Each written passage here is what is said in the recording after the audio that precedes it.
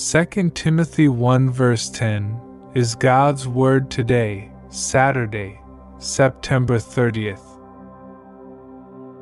But it has now been revealed through the appearing of our Savior, Christ Jesus, who has destroyed death and has brought life and immortality to light through the gospel. Praise be to God. Today's meditation. This quote from the Bible, 2 Timothy 1 verse 10, highlights the significance of Jesus Christ's resurrection and appearance, which have brought about the revelation of eternal life and immortality through the gospel.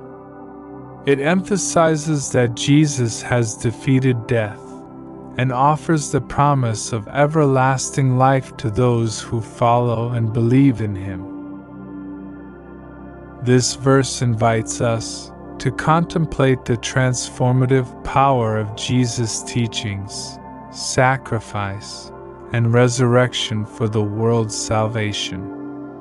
It serves as a reminder that even in the face of suffering and death, we can find solace, certainty, and hope through faith in Him.